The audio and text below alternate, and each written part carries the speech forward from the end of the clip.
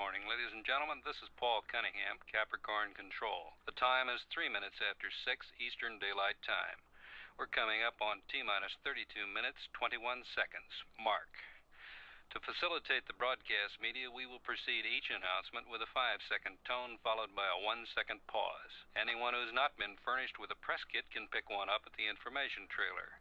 At the present time, all systems are go, all lights are green. To review the morning for you, at T-minus 8 hours, 5 minutes, Launch Complex 39 was cleared and we began to load liquid propellant into the launch vehicle. At T-minus 4 hours, 30 minutes, Colonel Charles Brubaker, the command pilot, Lieutenant Colonel Peter Willis, and Commander John Walker were awakened by Dr. Roger Burroughs, a flight surgeon. They were given a final physical examination and pronounced all fit. The crew then had a breakfast consisting of half a grapefruit, a 10-ounce steak, 12 ounces of orange juice, 2 eggs, and toast. The crew is now in the gantry access arm where they're preparing to enter the spacecraft. We're at T-minus 30 minutes and counting, and this is Capricorn Control. Morning, gentlemen. Morning, Horace. Are we late? Traffic was terrible. I see you're all in good spirits. Have you done the EDS test yet? They're almost completed.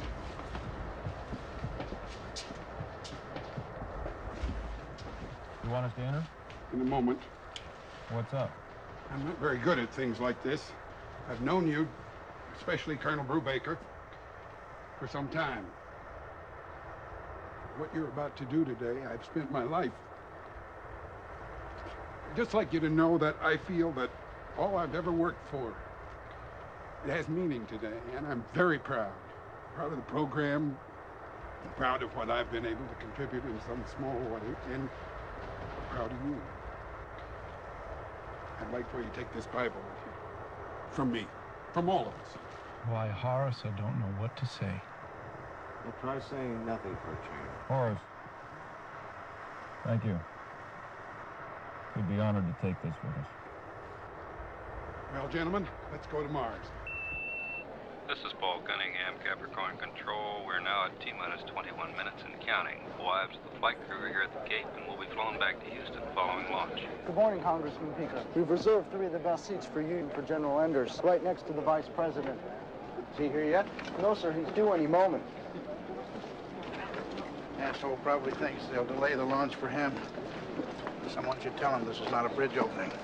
I hope you and Mrs. Pinker will be very comfortable. The agency would like you to have these commemorative binoculars to help you watch the launch and to remember this day. Ah, it's very nice. Look at it.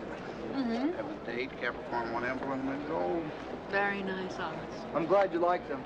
We'll need another pair for my wife. I beg your pardon? Oh, don't make a fuss, Horace. It's all right. I said we'll need another pair for my wife. It's really not necessary. Here, Emily, take mine. I really won't need them. I really don't need it. Congressman Pinker, there's only a limited I'm amount. sorry, I didn't quite hear what you said. Would you mind repeating it, please? Oh, there's no problem. I'll get another pair right away. Very thoughtful. This is Capricorn Control. We're at T-minus 15 minutes and still counting. All systems are go. All lights are green. Mission Control has reported the spacecraft is now on full external power. The launch vehicle will transfer to full internal power in T-minus 50 seconds. Both Ascension and Canary tracking stations report clear reception. The prime recovery ship in the event of a terminated flight will be the USS Kitty Hawk, which is located 350 nautical miles south-southeast of Bermuda. This is Capricorn Control.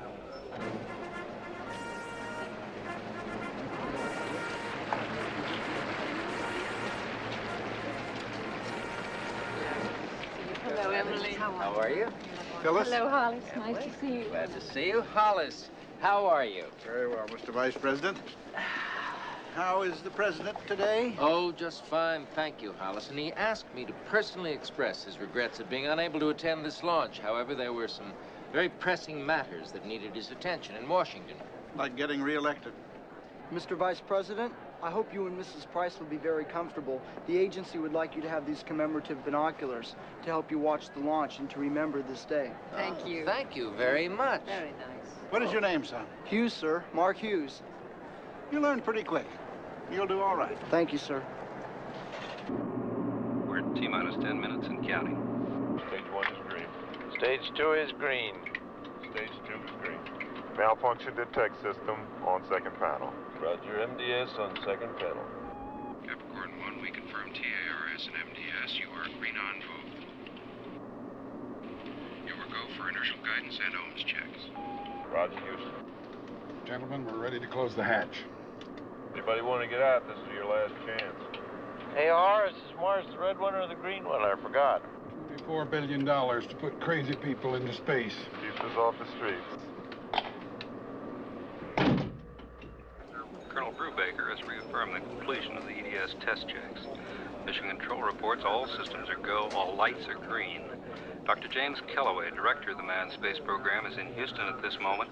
He is in full voice contact with the flight crew. Landing module OI shutdown. OI shutdown? Complete? Capricorn One, you should have full CM internal power. Roger, Houston. We have internal power. Vehicle final status check. Begin status check. TLR pressure reading is 45.2. Roger, Houston. Roger, Capricorn. We copy. Crew, would you and your men please follow me? Hey, what the hell is this? There's no time to explain.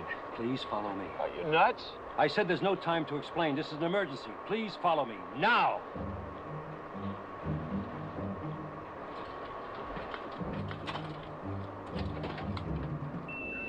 This is Paul Cunningham, Capricorn Control. The space vehicle final checks have been completed. The access arms are swinging into final retract position. The destruct systems are now fully armed. TLR pressure reading is 45.2. Roger, Houston, 45.2. The flight crew has completed the final launch vehicle range safety checks. At T-minus 50 seconds, the launch vehicle will be on full internal power. That begins the actual launch sequence. The weather's reported good, scattered clouds at 10,000 feet. All systems are go, all lights are green. We're at T-minus 3 minutes, 6 seconds, mark. The launch officer is given a go to begin the firing command automatic sequence. From now until T-minus 50 seconds, that system is preset. Initial stage thruster check is normal. Roger, we're coming up on T-minus 1 minute, 30 seconds. The final range safety checks are completed. The launch safety officer reports all systems are nominal, and we are go at this time. The launch escape tower is now fully armed. In the event of an abort, the tower will carry the command module away from the launch vehicle and will activate a system of drogue chutes at 10,000 feet. The flight crew reports all guidance and navigation systems are functioning properly. The range safety officer reports all tracking stations are operational. This is Capricorn Control.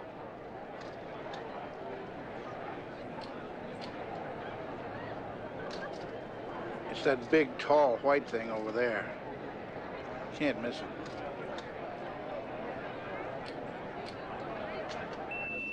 This is Paul Cunningham, Capricorn Control. We're at T-minus 1 minute and still counting. All systems are go, all lights are green. We should have launch vehicle power transfer right about now. Capricorn, give us your ALCS update. Roger, Houston, we read nominal ALCS. Roger, Capricorn. We copy. We're at T-minus 30 seconds. At the present time, all systems are go, all lights are green.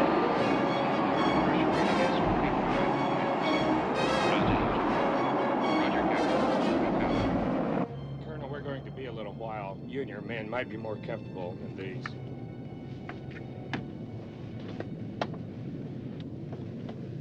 We are T-minus 18 seconds from liftoff. We're T-minus 15 seconds. T-minus 10 seconds. 9, 8. We have ignition. 6, 5. We have outboard engines. 3. We have inboard engines. 1. 0. We have a launch commit. We have a liftoff at 35 minutes after the hour. Roger. We are starting yaw. Engine roll program complete. The vehicle is on target, running smoothly. Looking good, Capricorn. We're coming up on T-plus 40 seconds. Staging should be in the next 30 seconds. Outboard cutoff should be in 10 seconds. Obico, Capricorn. Roger, Houston. We have outboard cutoff. Obico at T-plus 2 minutes, 29 seconds. We're go for staging. You are go for staging, Capricorn. Roger, Houston. 5, 4, 3, 2, 1. We read staging. We copy. We have separation. It's confirmed. We have separation at T-plus 2 minutes, 43 seconds. S2 ignition. We have S2. We have second stage ignition, S2 ignition at T-plus 2 minutes, 46 seconds. The vehicle is 47 miles downrange, altitude 43 miles, velocity 6,100 miles per hour. Mr. Vice President, please give my regards to the President. Oh, yes, I'll be very happy to do that, Hollis. I hope that whatever problems he found so important not to be here today, I hope he has considerable success with them. Well, that's really very sporting of you, Hollis. I'm sure the President will be very pleased to learn of your support. The President would get considerable more of my humble support if he would only be a little more helpful with this program here. Now, Hollis, you know the President is most interested in this program. I am most interested in a lot of things, including my wife's bridge game.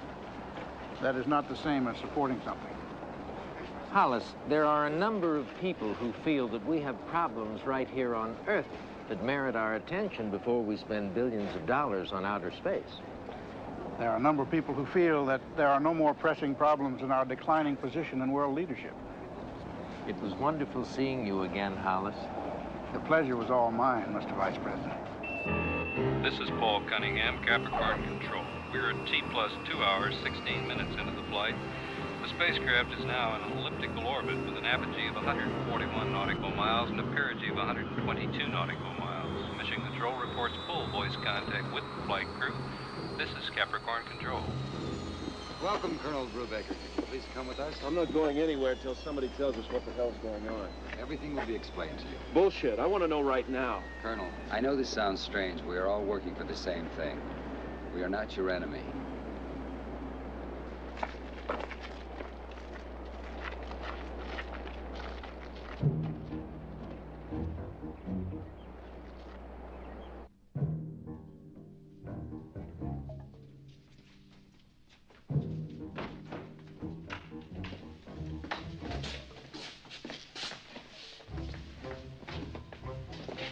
Please wait here.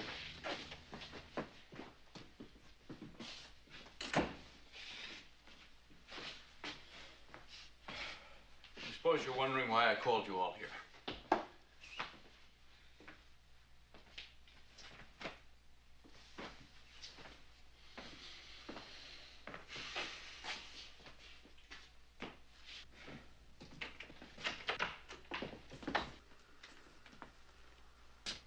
Good morning.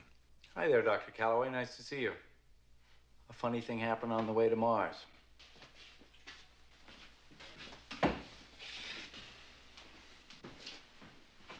Well, why don't you all sit down?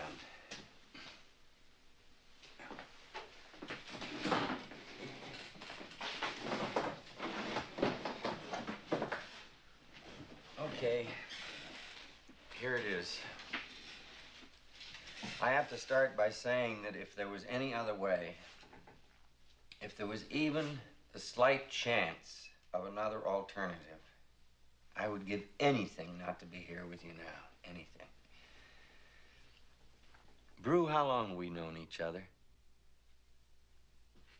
16 years. That's how long. 16 years.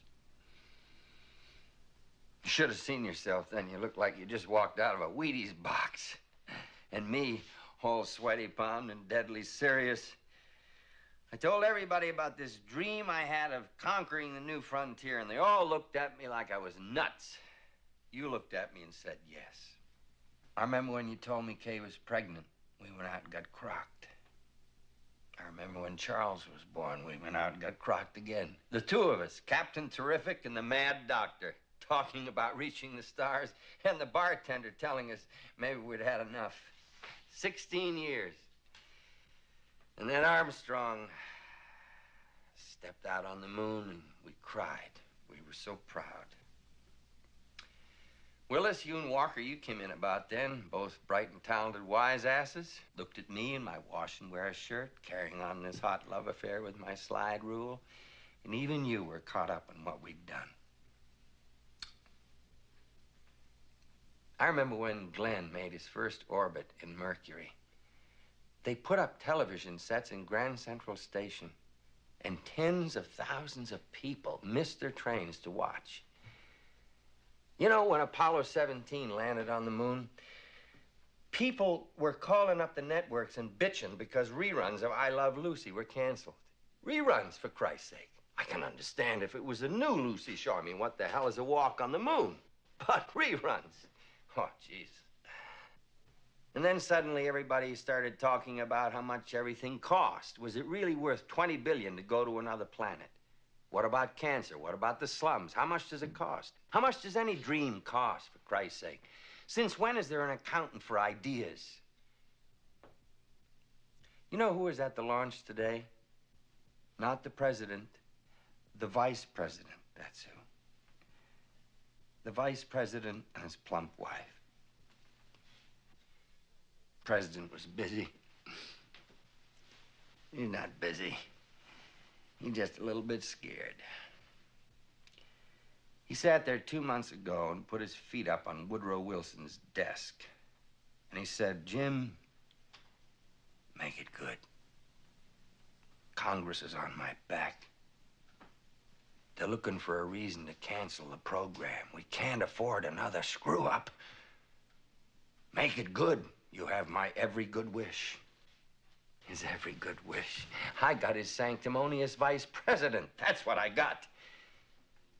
And so there we are. After all those hopes and all that dreaming, he sits there with those flags behind his chair and tells me we can't afford a screw-up.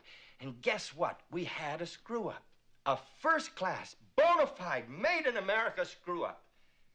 The good people from Con Amalgamate delivered a life support system cheap enough so they could make a profit on the deal. Works out fine for everybody. Con Amalgamate makes money. We have our life support system. Everything's peachy. Except they made a little bit too much profit. We found out 2 months ago it won't work. You guys would all be dead in 3 weeks. It's as simple as that. So all I have to do is report that and scrub the mission. Congress has its excuse. The president still has his desk, and we have no more program. What's 16 years? Your actual drop in the bucket. All right, that's the end of the speech. Now we're getting to what they call the moment of truth. Come with me. I want to show you something.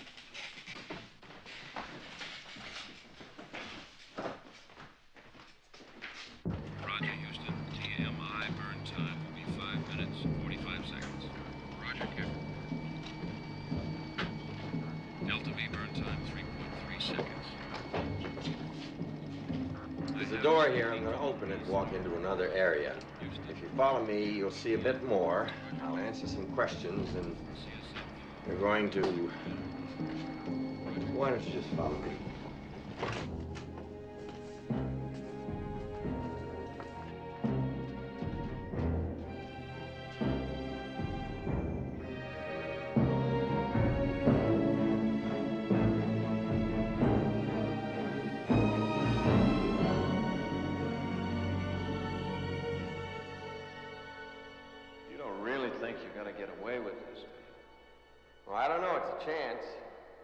Not a very good one, but it's a chance. Who knows about this? Almost nobody. Houston is monitoring the actual flight. All the telemetry is coming from the command module, so are your voices and the medical data. We recorded everything from the practice simulations. They don't know. All we need from you is the actual television transmissions during the flight and the Mars landing. That's all. Just the television transmissions. That's all. Just the television transmissions. We inserted a change in the onboard computer so the spacecraft will land 200 miles off target when it returns to Earth. You'll be flown to an island near that point. From there, you'll be transferred to a helicopter. The helicopter will fly you to the space capsule, and you'll be put inside. It'll take the recovery forces a minimum of an hour and a half to reach the splashdown site. By then, you will be inside the capsule. When the prime recovery carrier arrives, they'll find you inside the capsule and take you out of the spacecraft. You thought of everything. I don't know. I hope so. Of course, you're sure we'll go along, right? No, I'm not. What if we say no? I don't know. Don't say no. When does Alan Funt come running in and tell us we're all on candid camera? Oh, Jesus. You think I like this? You think I really believe I'm standing here in this craziness telling you about patching in tape recordings and telemetry in an island 200 miles from the target zone? I don't know what the hell I'm doing either. I just care so goddamn much. I think it's worth it. I'm not even sure of that. I just think it. I think I'm gonna throw up. Well, that'll solve everything. What's this all gonna solve? It'll keep something alive that shouldn't die. Before you all begin to moralize, you take a look around. You look at what we've done and how much more we can do. You look at what we've meant to this country. Nobody gives a crap about anything anymore. People close their garages and triple lock their doors, they hide under the beds. They're even afraid to turn on their television sets for fear of what they might find out in the evening news. There's nothing more to believe in. Now, you want to blow this whole thing wide open? God knows what it might do to everybody. I'm sorry. I'm so goddamn sorry. I just don't know what else to do. I'm hanging on by my fingernails, just like everybody else. Go on. You want to be the ones who give everyone another reason to give up? Go on. This is really wonderful. But we go along with you and lie our asses off in a world of truth and ideals as protected. But we don't want to take part in some giant rip-off of yours, and somehow or other we're managing to ruin the country. You're pretty good, Jim. I'll give you that. No. You're twisting my words. Don't sell yourself short. Don't sell the program short. Don't oversell it. I'm not so sure that canceling a flight or cutting off appropriations means America folds up. It's not as simple as that, and you know it. I don't know it. If the only way to keep something alive is to become everything I hate, I don't know if it's worth keeping it alive. Please, Brew, don't talk like that. What the hell's the matter with you? Please, Brew, don't talk like that. I don't think this is right. All the rest is bullshit. You have to help. What do you mean I have to? You have to help. Well, what if I don't? Please, don't put me in a corner. You're crazy. You know that? You know that? You're crazy. You've got us in the middle of this nut house and you don't want to be put in a corner? Your families. What about our families? Please, you have to help. What about our families? You have to help. Shit, this thing is out of my hands. You think it's all a couple of loony scientists. It's not. It's bigger. There are people out there, forces out there, who have a lot to lose. They're grown-ups.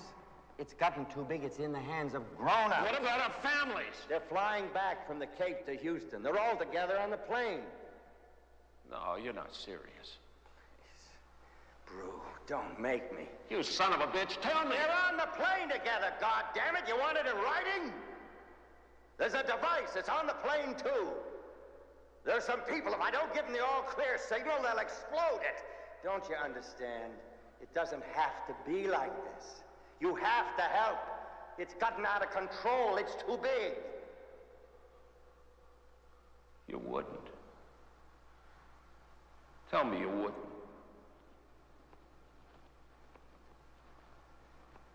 I can't tell you that, Brew.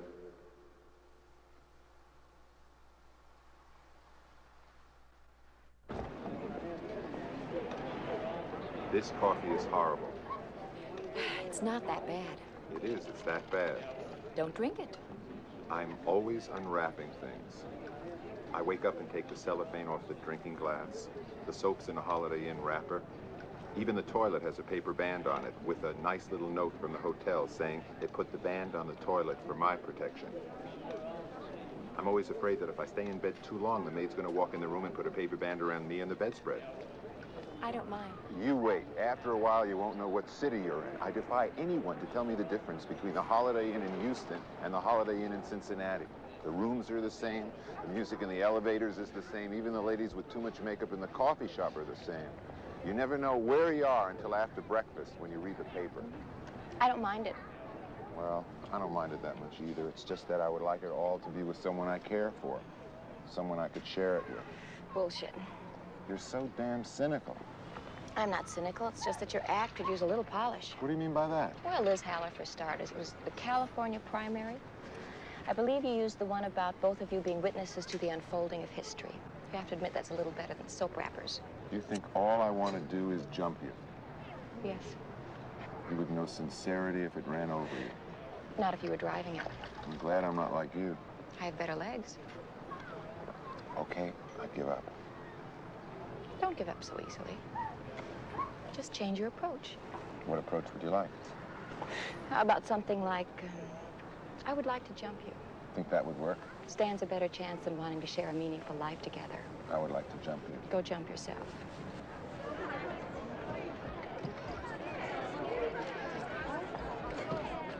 Hello.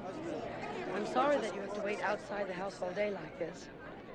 There's not much that I can say except that I'm very excited and proud. Everything seems to be going smoothly. Dr. Kellaway called to say that Drew and the crew were in excellent spirits. How has all this disrupted your family routine? Terrific question. Shove it. Well, the children will continue to go to school and we'll try to maintain a normal existence. I suppose that's all that I have to say. Thank you all for coming. I just came out to say hello and go back inside now. Thank you. Goodbye.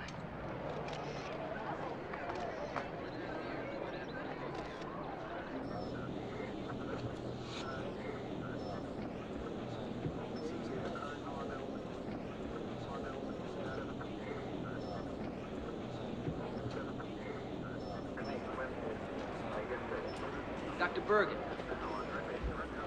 Yes, Elliot. I wonder if I could talk to you for a moment. What is it? Well, there's something. I have a problem, sir. Oh, are you feeling all right? Oh, yes, sir. It's the readout. What about the readout? Well, I just can't figure something out. Well, perhaps I can be of some help. Well, I hope so. See, I ran a check on the transmission on my own, on the signals. On your own? Yes, sir. I like your dedication. The readout. The television signals are coming in ahead of the spacecraft signals. It's like they're closer or something, much closer. No, that's not possible. There must be some malfunction in your equipment. Well, I don't think so, Dr. Bergen. You see, I double-checked that console. Which console are you on? 36, sir. Well, that's the answer. We've been having some problems with the circuitry on 36. We've had trouble with it before. I'll make sure it's repaired, and thank you for bringing the problem to my attention. You show initiative. I like that.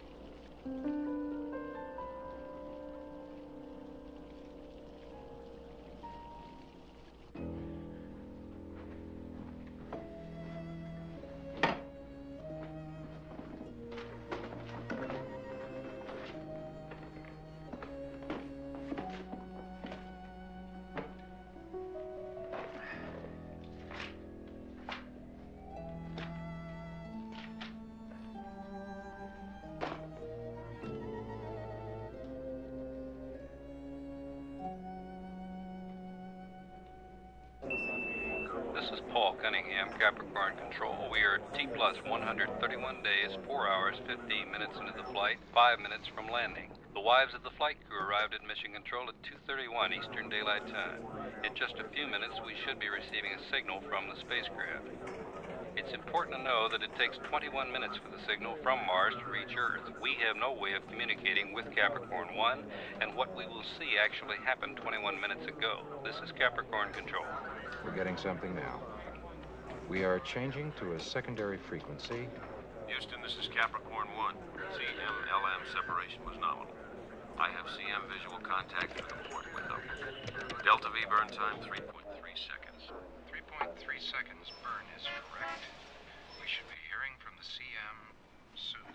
Houston, this is Just Capricorn wait. CM. I see the LM. 5 minutes after the landing, that asshole Price will be calling to tell me how pleased the president is. If our data is correct, their altitude is 2.2 miles, pitch angle 20 degrees, vertical descent 44.6 feet per second. We have passed locator. Altitude 950 feet. Looking good. 15 seconds. 15 seconds. 10 seconds. 10 seconds. 9, 8, 7, 6, 5, 4, 3, 2, 1, 0. Houston, this is Capricorn One. We have landed.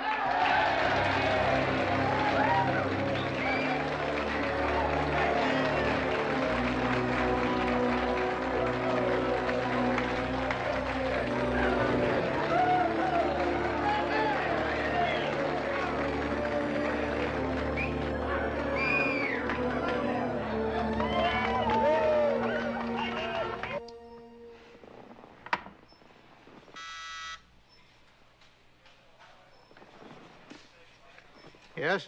Vice President Price on the line. Hello? Hello, Mr. Vice President. Yes, it's wonderful, isn't it? Proud moment for all Americans. You can tell the President that's very gracious of him. I appreciate it, I really do. Thank you. And my very best to your lovely wife. Yes. Goodbye. Asshole.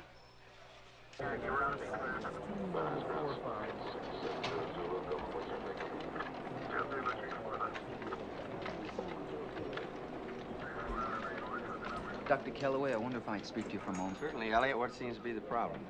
Well, I just can't figure something out, sir. What is that? Well, I'm not exactly sure, but it's in the readout. I spoke to Dr. Bergen about it a long time ago, and he said it was in the console. I'd like you to take a look at it. What console are you on? Telemetry's a 36. Oh, yes, Dr. Bergen told me about that. We had that console repaired. I know, sir. It's just I keep on having the same readouts. What readout? Well, sir, I ran a program on my own just to check something, and the readout's different. You ran your own program? Yes, sir. And, I don't think it's the console. Well, we'll have it shut down, and I'll see that it's serviced. Thank you, Elliot, for bringing the matter to my attention. You're welcome, sir.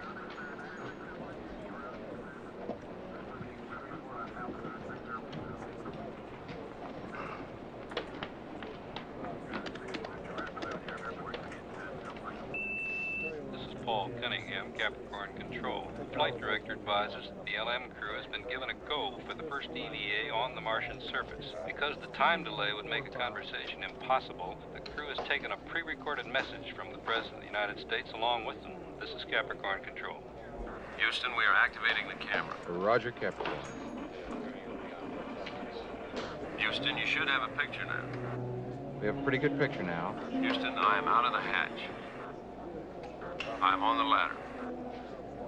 Houston, the suit is functioning. The ladder is steady. I am 3 steps from the bottom. I'm 2 steps from the bottom. Houston, I'm on the bottom step. Houston, I am going to set foot on the surface. Ready, slow-mo. I take this step in the journey of peace for all mankind. Hey! Slow-mo.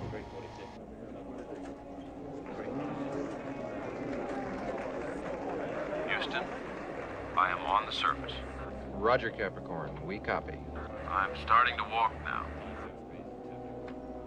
Houston, the surface is solid. Visibility is good. I'm walking toward the camera. The footing is solid. The surface seems powdery. I'm picking up the camera now. I have the camera. The picture will get shaky for a while. The footing is good. Houston, I am setting the camera down now. The rocks seem very porous. Houston, I am outside the hatch. Houston, I am on the ladder. Ready, slow-mo. Houston, I'm stepping onto the surface. Take slow-mo.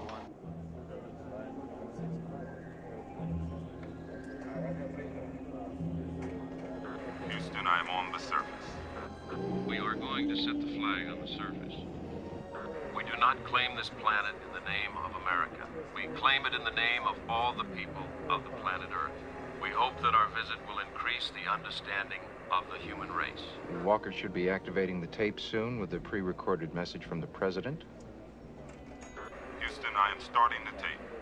To the men of Capricorn One, I bring you greetings from your fellow Americans and all of the citizens of the world. You are so far away. It takes light more than 20 minutes to reach you from here. One could say not only light, one could say time. You are in another time from us, the future, we will never be the same.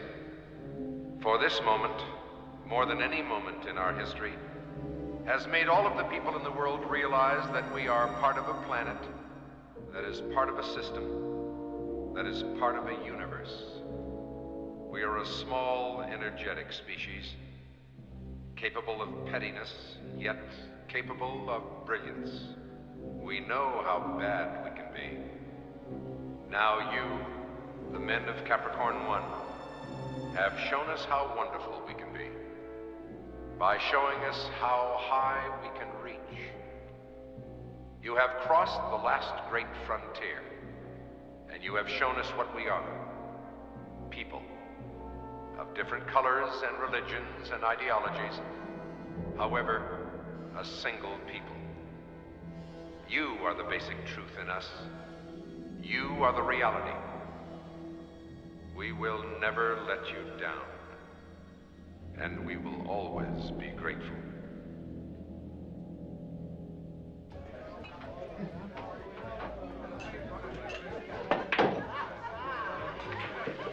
I have decided after careful deliberation and painful soul searching to give you an opportunity to win your $50 back. I don't feel like playing. 8 ball, $5 a game. I don't feel like it. $10 a game. Serious? So am I. I'll even let you break. How much more serious can a person be? You're drunk. I knew there was a reason I was feeling this good. I need a drink. Underneath that wash and wear shirt, you have some heart. It may be sanforized, but it's a heart. Marty?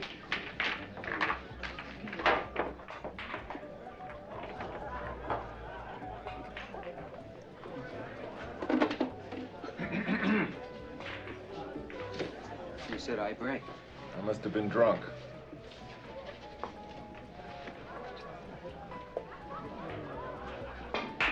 Hard day at the office, do you? I don't want to talk about it. Did you break your slide rule? I'm not really sure. I ran a check on my own on the transmission signals. The numbers came up screwy, so I told Dr. Bergen about it. It was like he was pissed at me for running a check. He said it must be a console malfunctioning, so I told Dr. Calloway about it. He said the same thing. Big deal. What did you expect, a merit badge? I guess so. They must know what they're doing. Those numbers couldn't have been right anyway. No way. Well, if you know the numbers couldn't have been right, why the hell are you so upset? It was the way they reacted. No double check or anything. They looked at me like I was a kid and offered me a cookie. What were the numbers? Have to admit it is ridiculous. Good, let's play pool.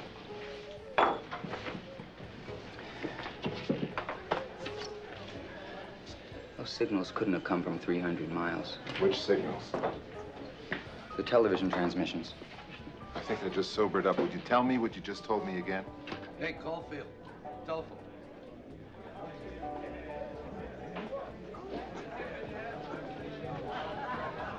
Hello. Yes, this is Caulfield. What? I'm sorry, you'll have to speak more clearly. I think we have a bad connection or something. I can't hear you. Who? I don't understand what you want. Look, if you call the assignment desk, they'll be glad to send someone over to cover that for you. Yes, ask for the assignment desk. Assignment, that's right. You're welcome.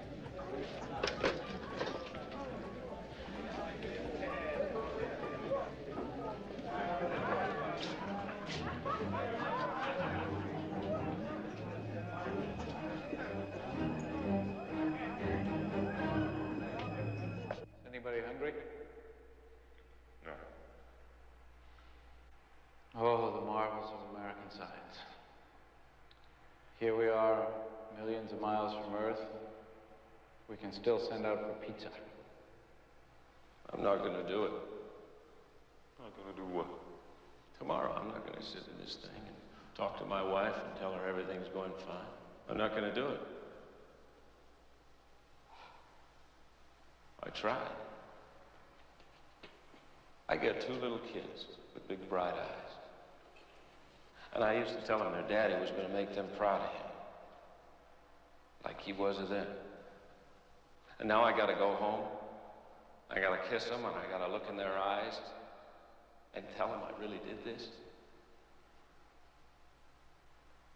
I don't know. Maybe that's better than going home and telling them I really didn't do it. I wish I knew what was right. I really don't. We've been sitting around here for months, telling their lies for them. And I don't want to do it anymore. Okay, so we're going to blow the whole thing tomorrow on national TV. Then what have we done? We'd screw up a lot of people's dinners. We've already screwed ourselves. Okay, so what do we accomplish by screwing everybody else? He's got a point there, you know. We went along with this because of you. You and our families. Now you want to go out in some terrific blaze of glory, and we get pulverized in the process. And our families.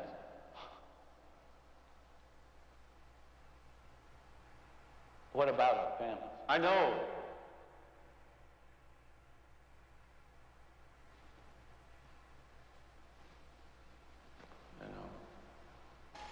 Shit. That's the best thing I've heard anybody say in 3 weeks. What's the best thing? Shit. I just don't think I can do it. Get me Dr. Calloway. Why all of a sudden are we standing up for the bad guys and you're on the side of truth and justice? We may have a problem with Brubaker tomorrow. I wish I had the words. Damn, the words. These people, they're capable of anything. And we got our families out there. Now we're in this thing, and I think we're in too deep to stop now. No one of us is going to decide. It's got to be all of us. Operator, I'm trying a number now for over an hour and it's busy. Would you kindly check to see if it's out of order? I know you don't do that. Yes, it's an emergency. Thank you. 873-3657. No, 3657, Mr. Elliot Witter.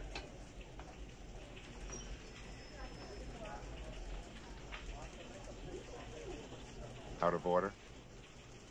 Thank you very much, Officer. This is Paul Cunningham, Capricorn Control. We're at T plus 223 days, 6 hours, 32 minutes. All systems are go, all lights are green. We're awaiting the start of the final television transmissions from the command module on its return to Earth. This transmission is specifically a conversation between the crew and their wives. This is the first time the crew has been close enough to Earth to make normal conversation feasible. This is Capricorn Control. Capricorn One, this is Houston. Capricorn One, this is Houston. Roger, Houston. This is Capricorn One. Houston, do you have a picture? Roger, Capricorn. We have a picture. We have 3 anxious ladies here who would like to talk to you. Roger, Houston. We sure like to talk to them. Okay, go ahead, but keep it short. Remember, this is long distance. Jack? Jack, it's Betty. Hey, Betty. How are you? You look fine. Thank you. You know, we can't see you up here, but you sure sound terrific. I miss you. So do the kids. Thank you. I miss them, too, more than you all know. Peter? It's Sharon. Told you never to call me here. Are you feeling well? I'm feeling very well. How's Sandy? She's got the part of Wendy in her school play. They're doing Peter Pan. That's terrific.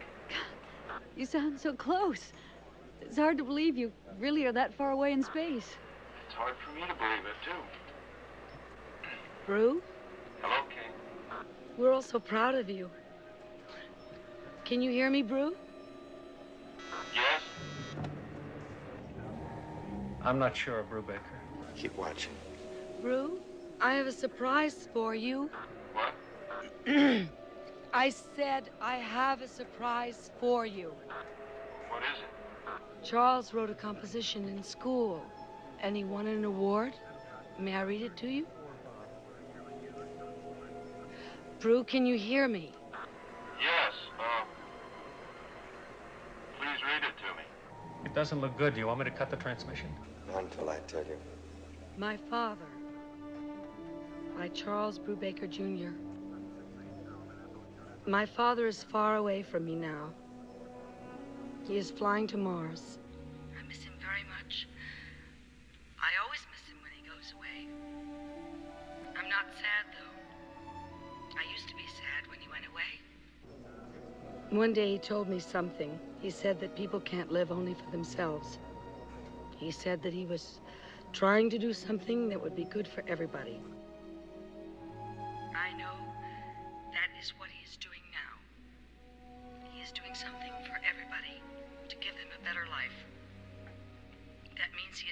something for me, too. So even though he is far away, he is thinking about me and I am with him. That is why I'm not sad. That is why I'm so proud of my dad. And I love him so much. Kate? What is it? There's something I want to say.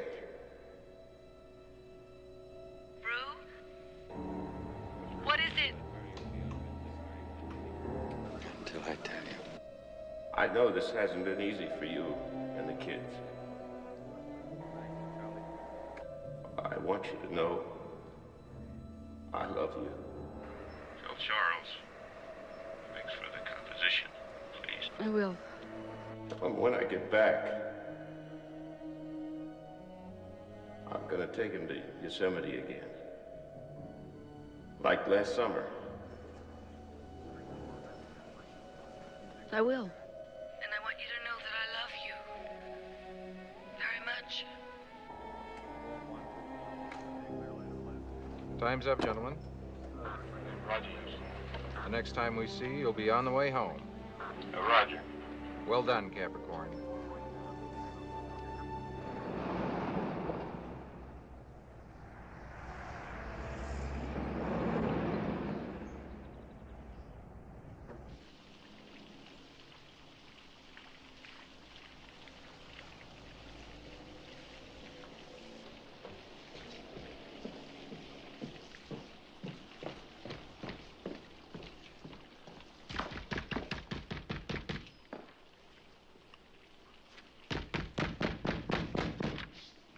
Yes?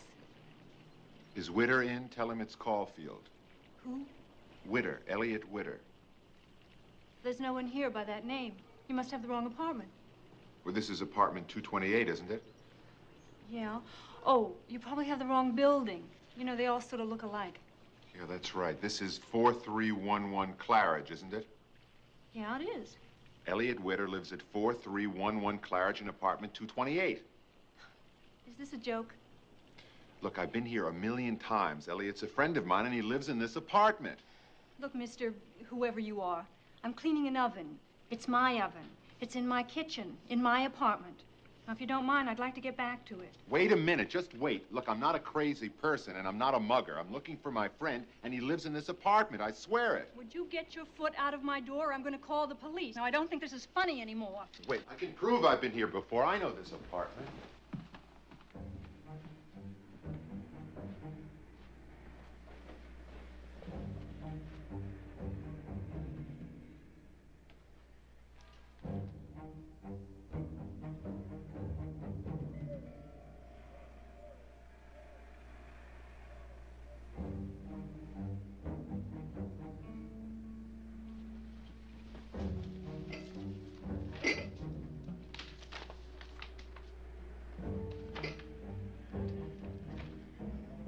Now, will you get out of here, or do I have to call the police?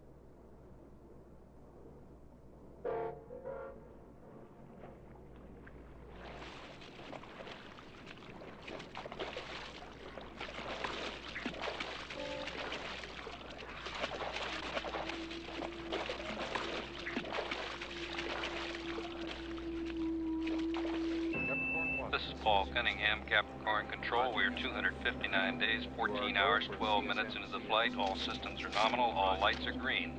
The prime recovery ship, the USS Oriskany, is in position. An on-target landing should result in a recovery time of 18 minutes from splashdown and the opening of the hatch. After the crew delivers its speech on the Oriskany deck and is welcomed aboard by Captain Earl Moore, they'll be taken below deck for a medical debriefing. Tonight at 8 o'clock Pacific Daylight Time, the crew will attend a victory banquet topped by a special dessert, a 40-foot red cake depicting the Martian surface. We are 23 minutes, 12 seconds from the beginning of the reentry phase. This is Capricorn Control. We have a chopper waiting on the island to take you to the spacecraft when it splashes down. It'll take the Oriskany about an hour and a half to reach you, so there won't be any rush. All lights are green. Roger. All green. Separation thruster checklist. Separation thruster checklist. Outboard thrusters. Outboard thrusters armed. Inboard thrusters. Inboard thrusters. How are we doing? We might have a slight problem, sir. What is it? They're a little bit off target. How far off?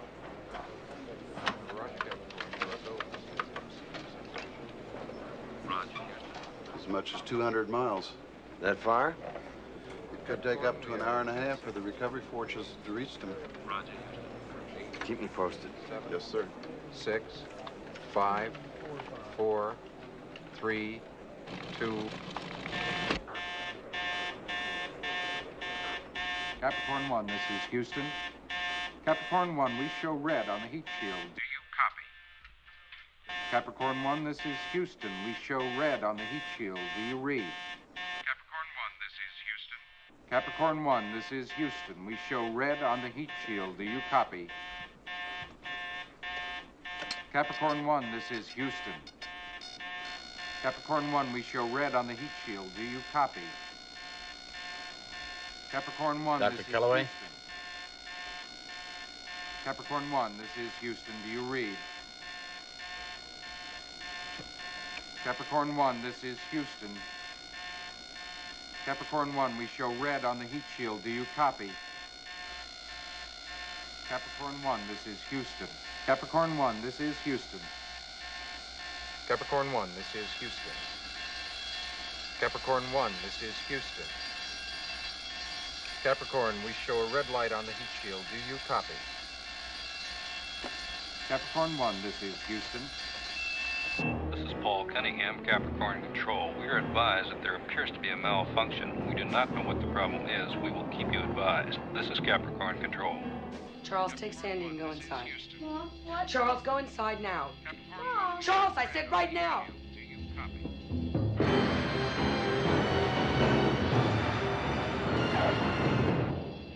Capricorn One, this is Houston.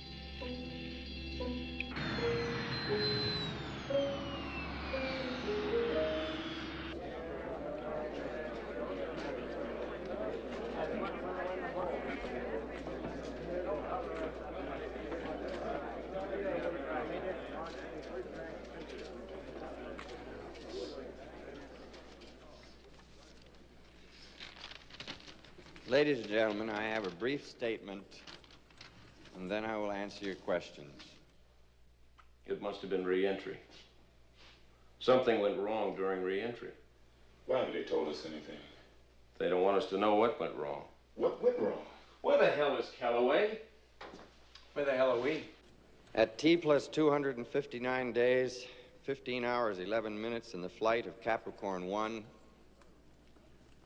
which is 2 minutes, 18 seconds after interface, the heat shield warning light on the mission control monitoring panel turned red. We are dead. What? We're dead. Shit, I was such a terrific guy. We tried to establish radio contact with the spacecraft, and we were unsuccessful. It landed off course. Why haven't they said anything to us?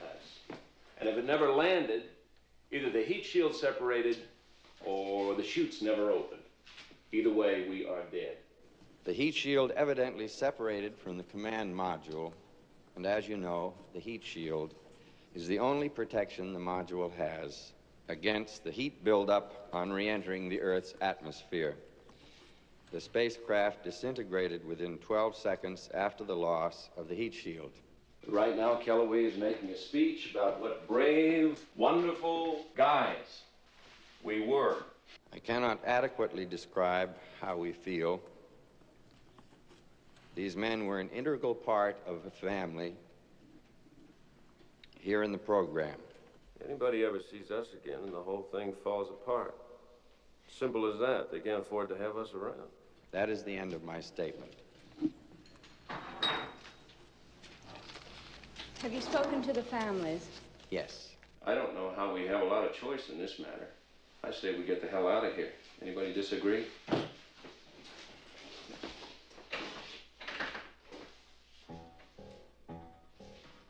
When was the last time the heat shield was checked? All during the re-entry phase, there were a series of status checks. All of them gave us every indication the shield was in place.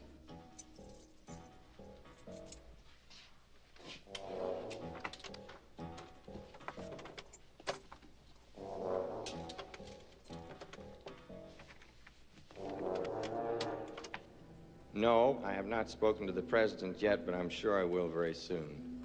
I'd like to say that the president has been a constant source of encouragement to all of us in the program. This mission meant as much to him as it did to us.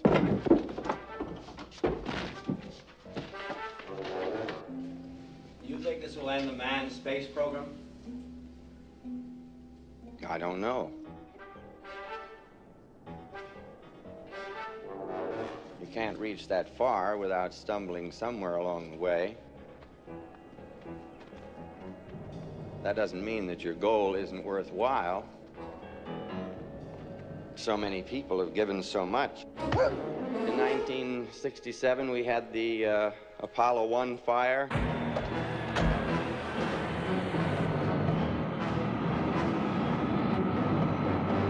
But we didn't just give up, even though we were crushed. We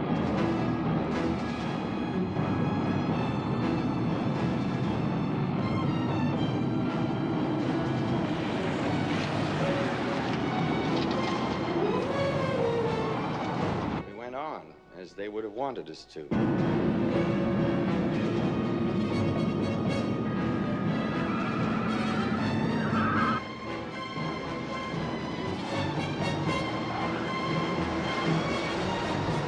These three remarkable men have given their lives in an effort to widen the horizons of their species. They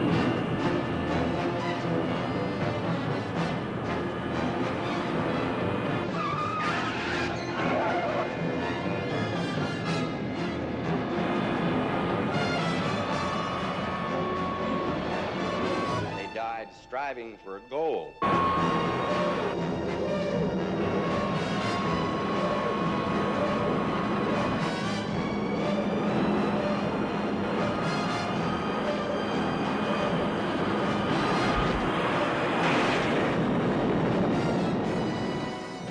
Tell me. I ask you, I ask all of you here, you be the ones to tell me, how could we best serve these men? By giving up on their dream? By saying that it was all for nothing?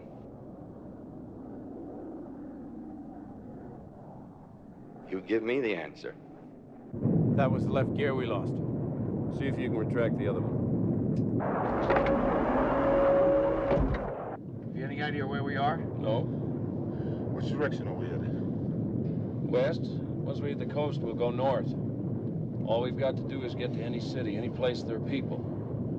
A newspaper, a television station, any place we can show up and be seen, then it's over. I'm not sure it's exactly over.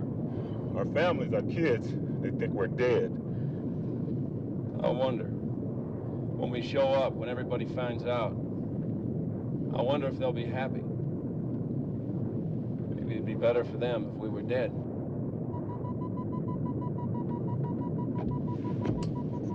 Oh, Christ.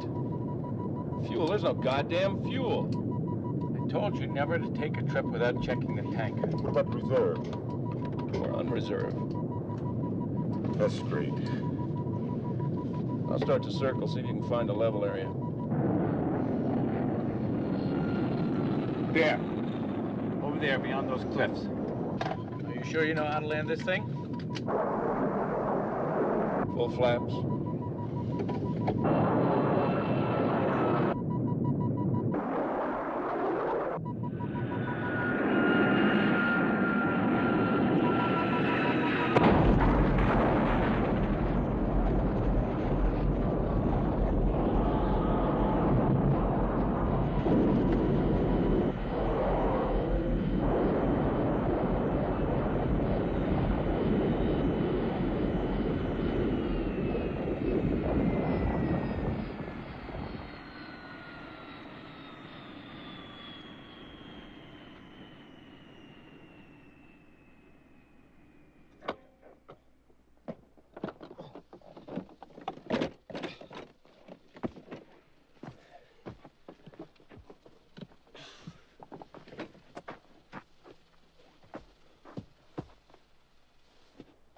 I think we're on Mars.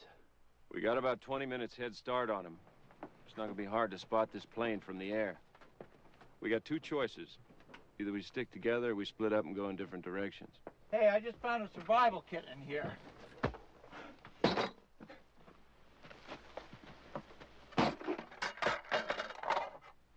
can of water each. Flare each. John, you take the flint. Peter and I'll split up the matches. Anybody want the gun? I'd shoot my foot. I'd shoot his foot.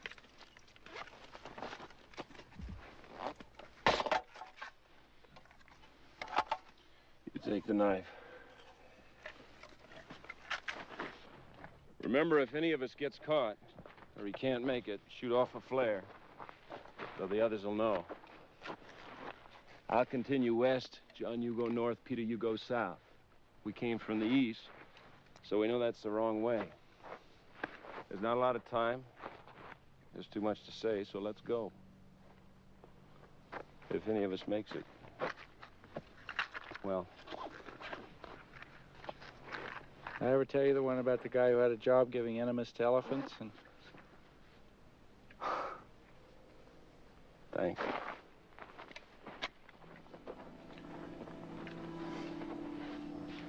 You ever hear it? You can tell me about it when we get home.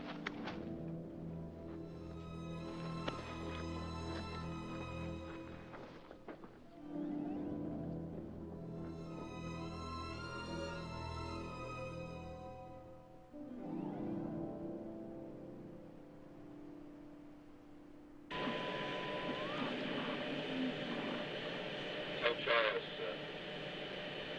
thank you for the conversation.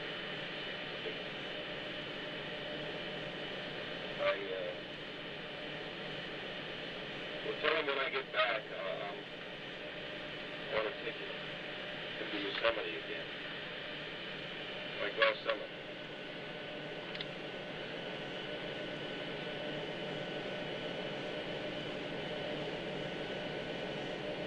I will. Right there. Run it again. Like last summer.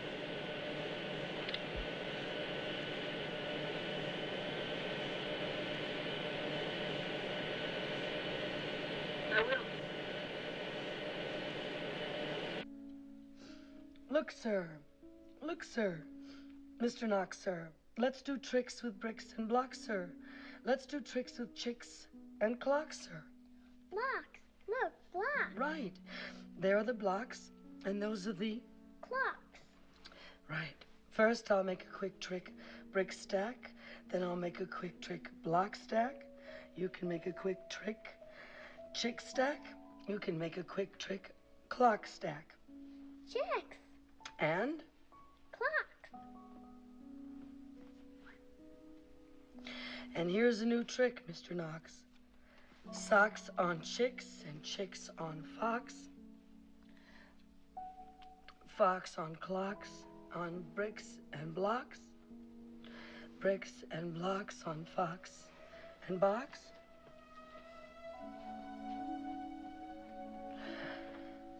Now we come to ticks and talks, sir. Try to say this, Mr. Knox, sir. Clocks. Clocks on fixed tick. Clocks on Knox talk. Clocks. Clocks. Clocks. Right, Sandy. Very good. 6. Sick. Bricks. Tick.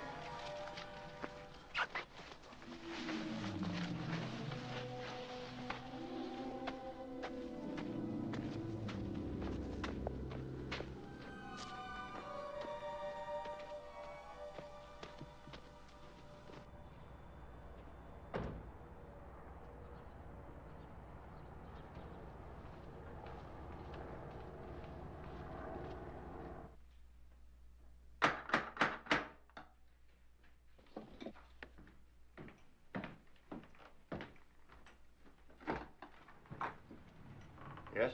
I'd like to see Mrs. Brubaker. My name is Caulfield. Miss Brubaker isn't seeing anyone at the moment. I telephoned this morning. I believe I'm expected. What was that name again? Caulfield, Robert Caulfield. Oh, yes. Miss Brubaker is expecting you. She's out on the patio. It's right through there. Thank you.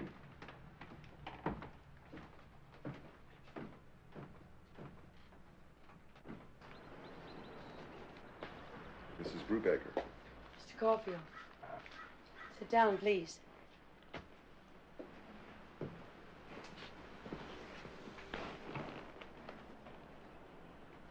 Mrs. Brubaker, first of all, I'd like to say I'm really sorry.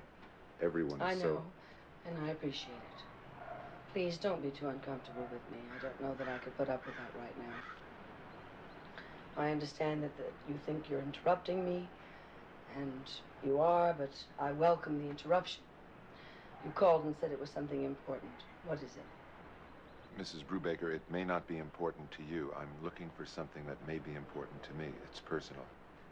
You're a reporter, aren't you? Yes, as I told you, I'm not looking for an interview.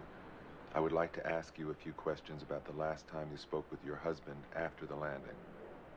What about it? Well, this may sound strange, Mrs. Brubaker. Please don't be upset with me. Just before the conversation ended, Colonel Brubaker said to you something about going on a vacation, and your reaction was, it was like you didn't understand what he was saying. Why would you want to know about that? As I told you, it's something personal. It's personal to me, too. Please, I'm not trying to embarrass you or anyone else. Why would any of this be your business? Please, trust me. Why? You ask really good questions.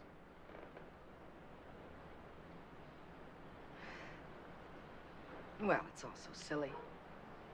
Wasn't anything that dramatic. Brew just forgot something, that's all. I don't see the purpose in broadcasting that my husband made a mistake about a vacation when he had so many other things to think about. No, I'm not looking for anything to broadcast. What are you looking for? It has to do with a friend of mine. Is there something I should know? If there was anything, I would tell you. Well, it's nothing. Bruce said that he wanted to go back to Yosemite like last year. Last year we went to Flat Rock, not Yosemite. I don't think there's any cosmic significance in that. Mrs. Brubaker, I truly thank you. I'm sure you had better things to do than put up with a bunch of stupid questions. No, I didn't. Have I been any help to you at all? I don't know. May I call you again sometime? Yes.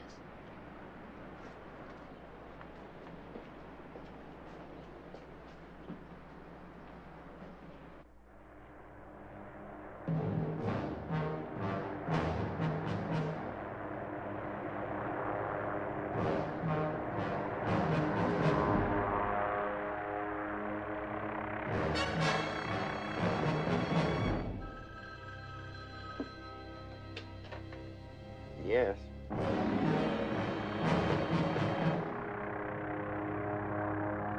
There's no one inside? Are you sure?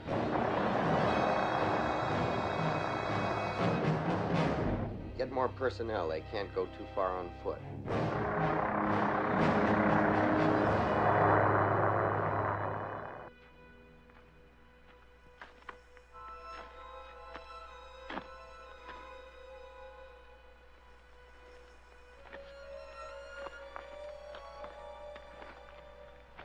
Piece of cake.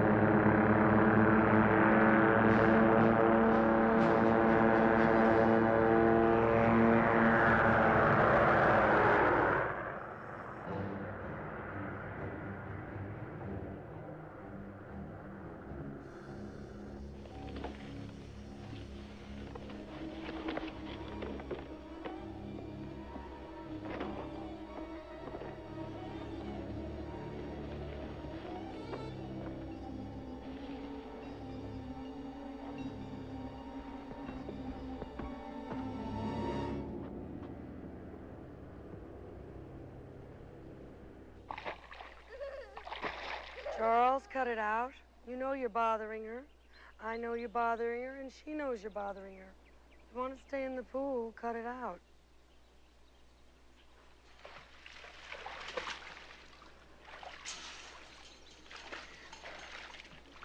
Hi, Uncle Jim.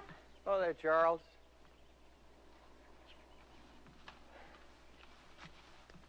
Hello, Kay. Jim? You look just fine. Thank you. Can I offer you something to drink? No, thank you. How are the children? Fine. Charles is strong. He's very much to himself, but he's strong. Sandy doesn't know. There's going to be a memorial service on Tuesday, right here in Houston. The president will be here. He's going to speak. It's nice. Will I get a folded flag? I would like you to be there. Please.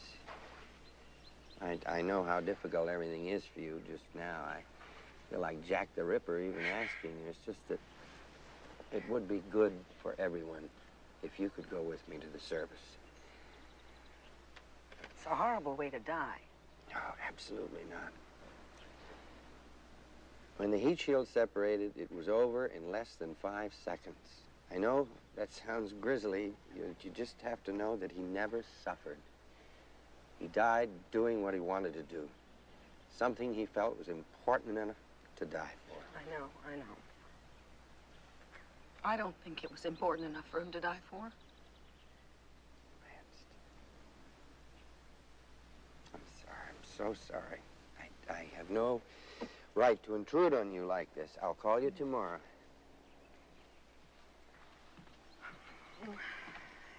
Jim, I'll go. You're a very special woman. He was a very special man. Thank you. Hey, Uncle Jim? Yeah. My dad went to Mars. Yes. Yes, he did.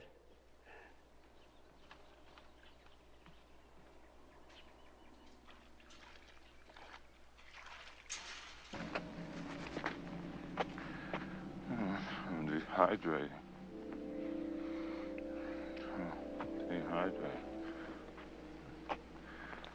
Science. Manual says, look for science. Water. Manual says, science for water.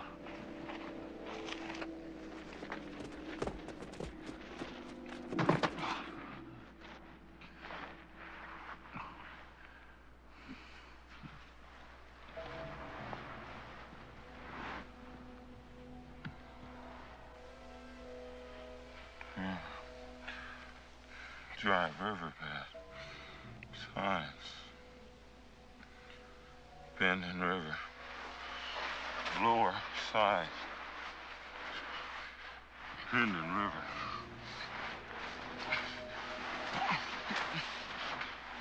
It's just water. The river bend at the bottom.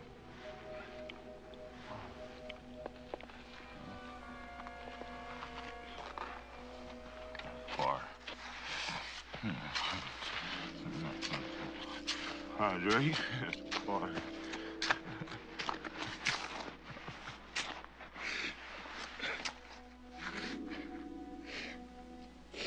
Elizabeth, there's no water. There's no water. I don't want to die.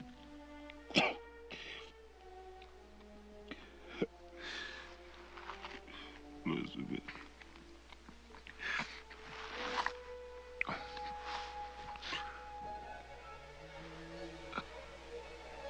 Birds.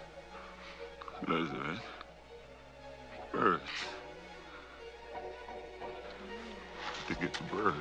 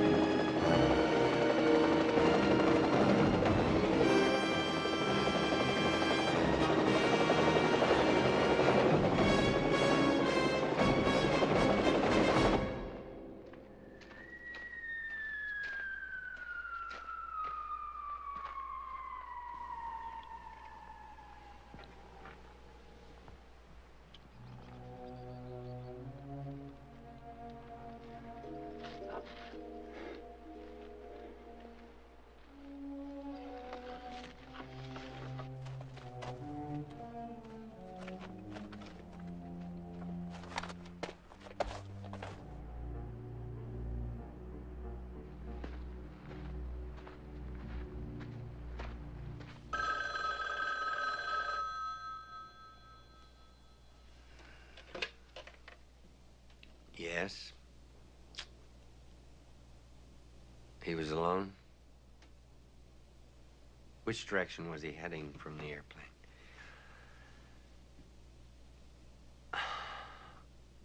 Look south and west only. Call everybody off north and east. The other two are south and west. Hello again. Hello again. Can I offer you something to drink? Yes, thank you. What would you like? Some scotch straight, please. You haven't found what you're looking for. You're embarrassed about bothering me again. However, there were one or two questions more you'd like to ask me. It's something personal, and you won't bother me anymore. I haven't found what I'm looking for. I feel embarrassed about bothering you again. However, there are one or two more questions I'd like to ask you. Something personal, and I won't bother you anymore. You're up to something. You want my help, and you won't tell me what it is. Why? You're a very smart lady, you know that. Yes? I drink too much. I get in trouble a lot because I talk too much. Sometimes I have an imagination that's a bit too vivid. Something's wrong, and I don't know what it is. Believe me, I would never do anything to harm you or your husband. I swear I wouldn't. What are you after? I'm taking a terrible risk telling you this. You may throw me out of here, and I do not want to be thrown out. I don't think your husband is the kind of man who makes mistakes, no matter how far away he may be. I think he was trying to tell you something. What? What did you do at Flat Rock?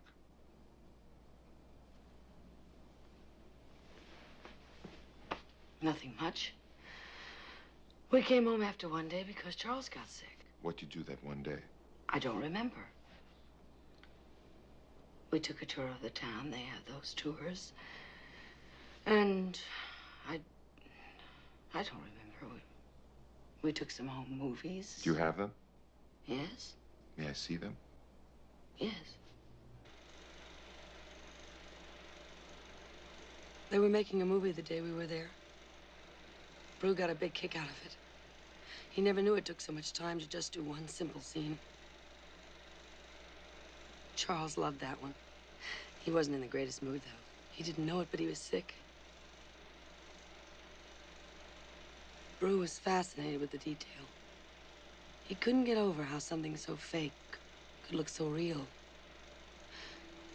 He kept on saying that with that kind of technology, you could convince people of almost anything. There's this guy, see? He takes a trip to Europe. It's his first vacation in a long time. He sees the sights, you know.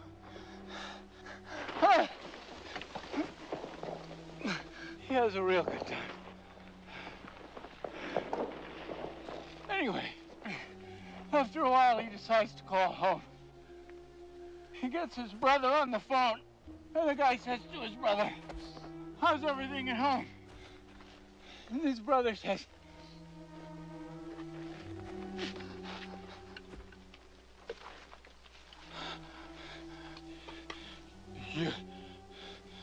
Your cat died. And the guy says to his brother, "You shouldn't tell me bad news like that. You should break it to me gently. You know, like, you should say something like, the cat crawled out on the roof and chasing the squirrel. And got stuck. We had to call the fire department. And when they finally got there, the fireman crawled out. He grabbed the cat, but on the way down, he slipped, and the cat fell to the ground. Ah! Ah!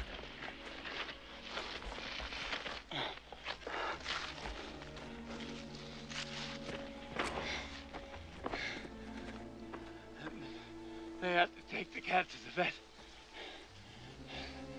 They tried to save the cat. They even operated on the cat. But it was too late. They couldn't save the cat. That's how you should break bad news like that.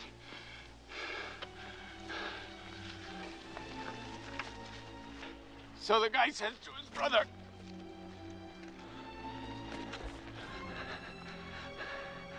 How's Mom? And the brother says...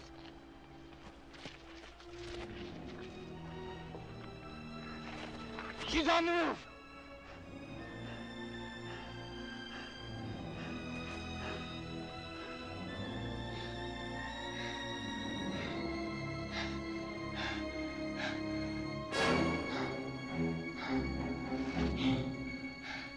Got it. She's on the roof.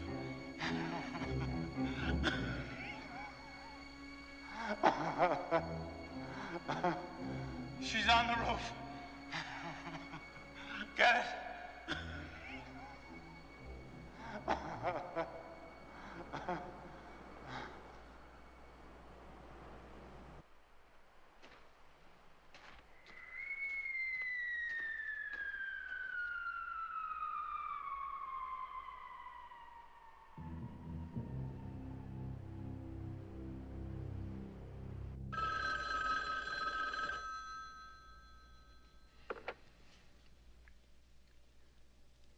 Yes. Which one? What direction was he going? Brubaker is going west. Put everybody west.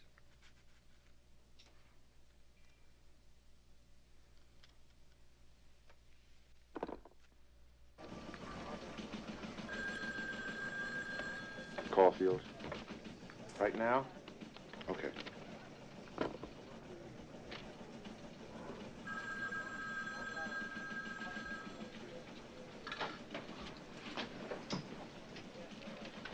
How nice of you to join us here. Listen, I think I got something. You need a dermatologist? Don't tell me, I'll get it. George Raft, right? Where the hell have you been? I have to talk to you. I think I'm on to something. It could be your actual ball game. I mean it. Golly gee, Scoop, that sounds very interesting. Something's wrong, something big. They know I'm onto it, and they try to kill me. Who's they? I can't tell you. Why not? You wouldn't believe me. You don't think so? Okay, listen to me. I got a tip from a friend, a good friend. Then he disappeared. He disappeared? Like he never existed. There's some lady living in his apartment. His apartment is all different. She said she's been living there for more than a year. I checked the building rental office. They have receipts from her for more than a year. I checked NASA personnel. They have no record that my friend ever worked there. They say they never even heard of him. So this friend of yours who works at NASA gives you a tip and then he disappears. And it turns out that he never lived in his apartment. He never worked at NASA. And this is the guy that gave you the tip on your cosmic scoop, and you think I won't believe you? My car. Someone tampered with my car. The one you decided to go swimming with? They did something to it. I couldn't stop it. Can you prove that?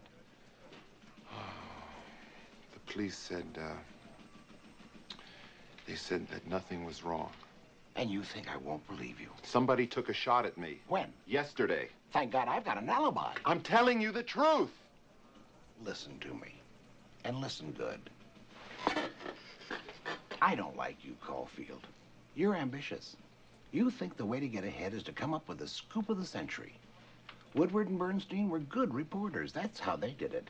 Not by telling me they've located Patty Hearst 3 times like you did, or that brilliant piece of investigative journalism you pulled off by finding an eyewitness to the second gunman in the Kennedy assassination. The small fact that the man had been in a mental institution at the time never deterred you, not Scoop Caulfield. Well, most reporters are like me. They are plotters. They spend a lot of their time checking little things, like facts.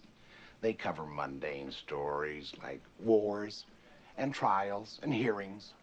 You never seem to have enough time in your busy schedule to stoop so low as to cover a story. You occupy your time with tips from people who never existed, driving your car into water and then claiming it wasn't your fault, getting shot at by unseen gunmen. Now, I really hate to interrupt your meteoric career with something so plebeian as a legitimate story. However, a trainload of propane gas had the bad taste to derail near Galveston, and there's a whole town that just might blow up. So it would be just really peachy of you if you would join your film crew that's waiting for you on the plane at this very moment while we speak. That was some speech. I thought so. I cannot go to Galveston right now. I don't think I heard you. Look, when a reporter reporter tells his assignment editor that he thinks he may be onto something that could be really big, the assignment editor's supposed to say, "You got 48 hours, kids, and you better come up with something good, or it's gonna be your neck." That's what he's supposed to say. I saw it in a movie. Get your ass on that plane. I can't. I have to follow this. And you can't tell me what this earth-shattering story is? It sounds too crazy. If I told you, I'd be in more trouble. You're not crazy. I'm crazy. I'm crazy for listening, and I'm crazy for saying what I'm about to say. I'll give you 24 hours to come up with something, not 48. I saw the movie too. It was 24.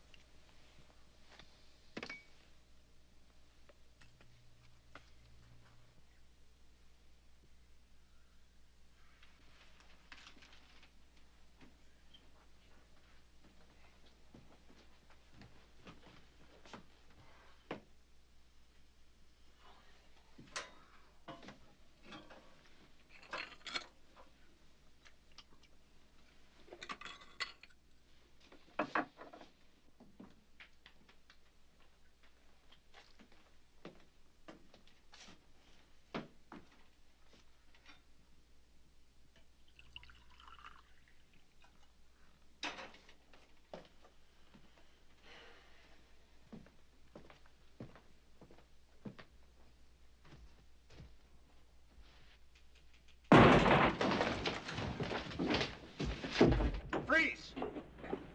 I'm not moving an inch. Robert Caulfield? Yeah, who the hell are you? Federal agents. We have a warrant to search your apartment. You have a warrant? What for? Just don't move. I promise. Just tell me what this is all about. Hey, come here. Look at this.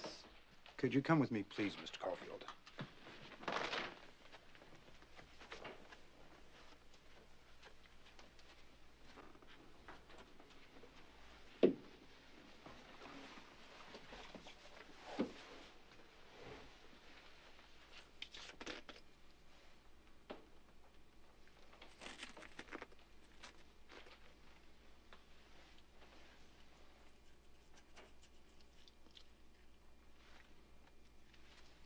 Mr. Caulfield, I'm sorry. However, you're under arrest for possession of cocaine. I don't believe it. I don't believe it. You guys put it there. You know you did.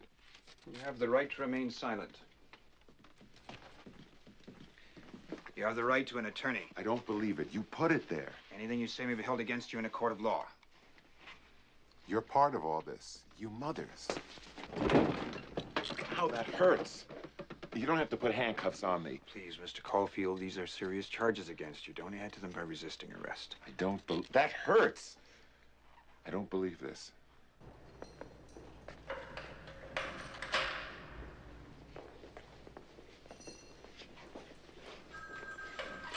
Well, hello there, Caulfield. So nice to see you. It's at this point that Alan Hill says to Richard Conte. Jimmy Stewart. Oh, yeah, Jimmy Stewart, thank you. Look, Scoop, I can't keep bailing you out of trouble. The front office is on my neck. I don't know how much longer I can keep them off, right? Right. Wrong. I got you out of there so as not to embarrass the network. I mean, you are a schmuck. I can't trust you to cover a fire. You'd probably fall down and get burned. You probably would be the cause of it. A company car. You're fired. Oh, I love how that sounds. I love that so much, I'm going to say it again. You're fired. You're through. Oh, I love it. It's not what it looks like, really. Frankly, Scarlett, I don't give a damn. You see, I told you. You tell me about the lonely plight of a dedicated journalist, I tell you to stuff it. You tell me about a meaningful relationship, I tell you to stuff it. You tell me you're in trouble, you're out on bail, you just got fired, I tell you I'll be right over. My head hurts. You look awful. Thank you very much. You're quite welcome. Did you find out what I asked?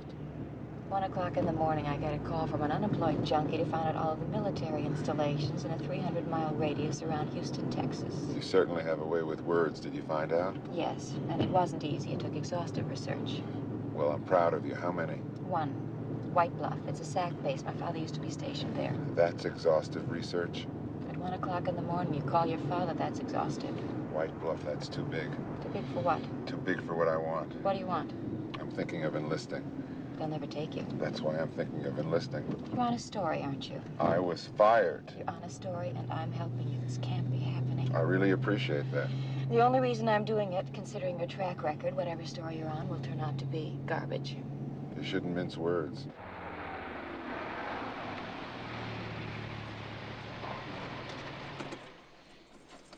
I'll fix you some coffee, then you can jump me.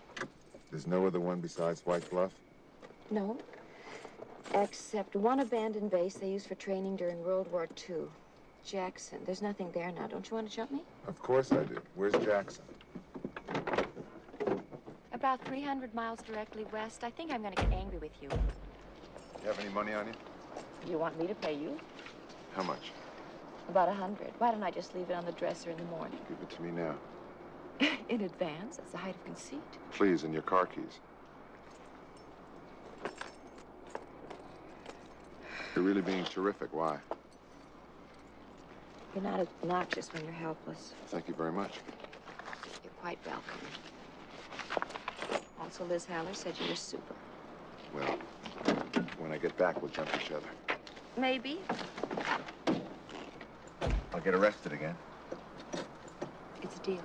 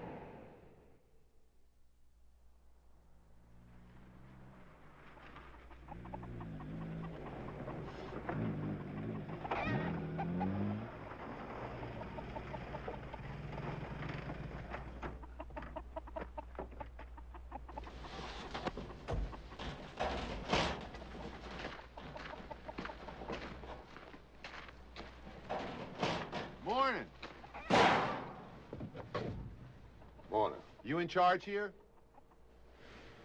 See that sign there? Yes. Well, read it. I did. Out loud. A&A Crop Dusting Service. You want to know who I am? I bet you're one of the A's. But which one? I bet you can't answer that question, smart ass. First one. Wrong. Can I have one more guess? You got it. The second one. Wrong. I'm both of them. A and A. My name is Albane. Now, I got a son. You know, the other A was for him. But he don't like to fly. He became a lawyer. I think he's a pervert, so I took the A away from him. You want to speak to somebody in charge? You're speaking to both of them. My name is Caulfield. Hey, I can't help that. Mr. Albane, how much do you charge to dust the field? $25. I'd like to hire your plane. That'd be $100. You said you charged $25.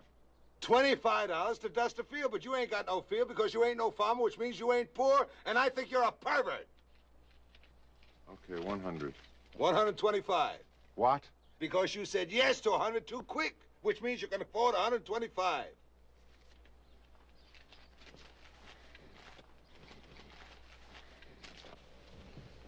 And where do you want to go, smartass? I'm not sure. I'm looking for someone who's lost.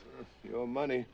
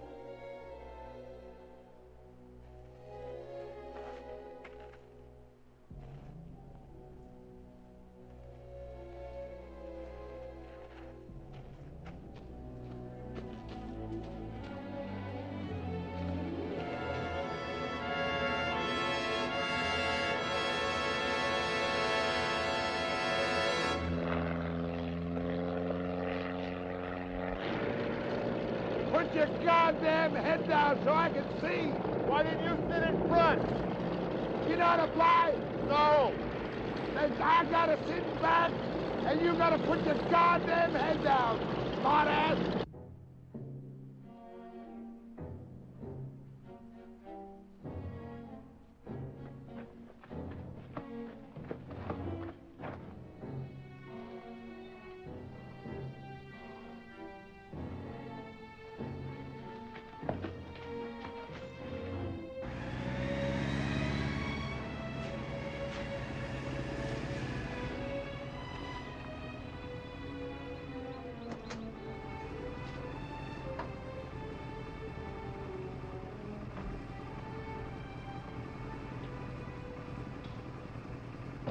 What the hell is your friend doing out here? He's lost.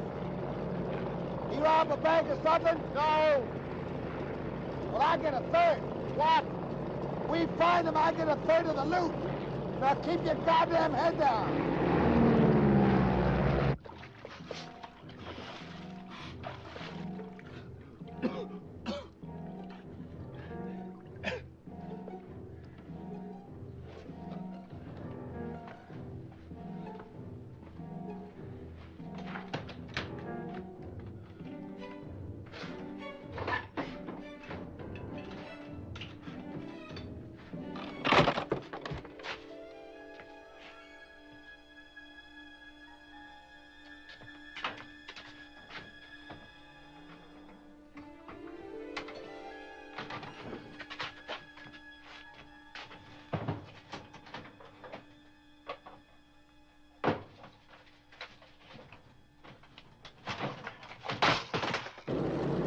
Think we should go in another direction?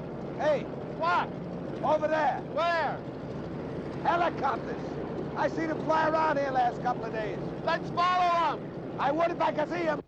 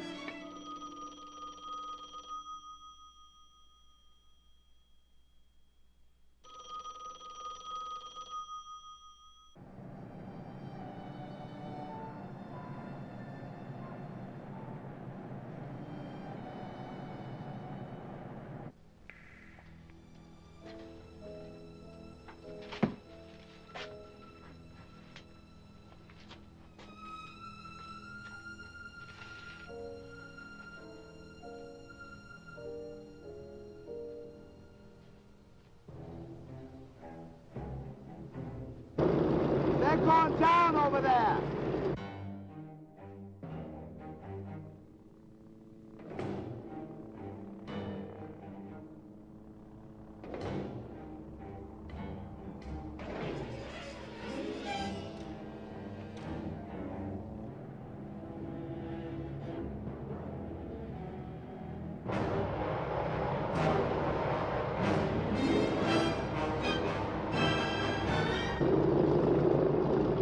He must be in there. Let's go down. They got guns, Sonny. You said you wanted a third of the loot. Half. Okay, half.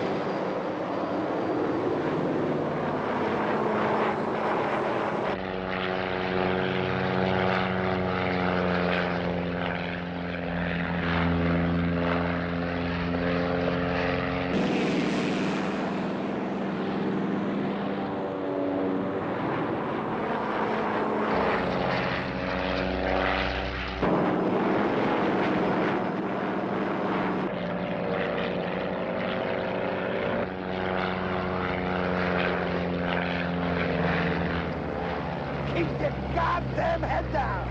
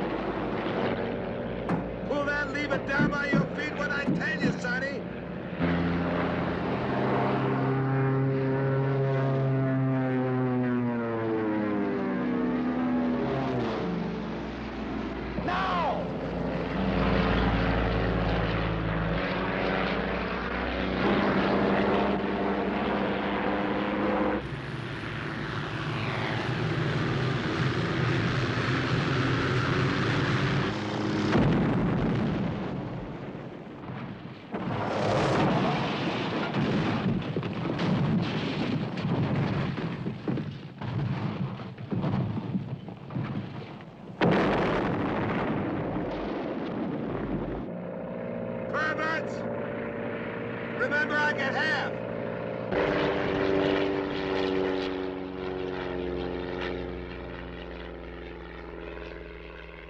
Ladies and gentlemen, Mrs. Brubaker, Mrs. Willis, Mrs. Walker, my fellow Americans, I come here today to talk of unfinished hopes and of unfulfilled dreams. Charles Brubaker, Peter Willis, and John Walker left this earth for their dream a little more than 8 months ago. They were never able to return to us. Their dream was able to grow and flourish because of the support of millions of citizens all across America. At a time when cynicism was a national epidemic, they gave us something to take pride in. It is a dream that should not be allowed to die. A nation is built on the spirit of its people. The test of greatness of any nation is how that nation pulls together in a time of crisis. The only limits on what we can achieve are the limits we place on our hopes. These three men reminded us of the limitlessness of our hopes. There was a moment these past few days when we were all one people. We were all hoping. We were all a little bit taller, a little bit prouder. We were all feeling the same fears and the same exhilaration. These three men brought us together. We knew together that there are no goals we cannot reach if we just reach for them together. There is no adequate way in which we can express our gratitude to the men themselves because they are no longer among us. However, we can serve their memory, what they stood for.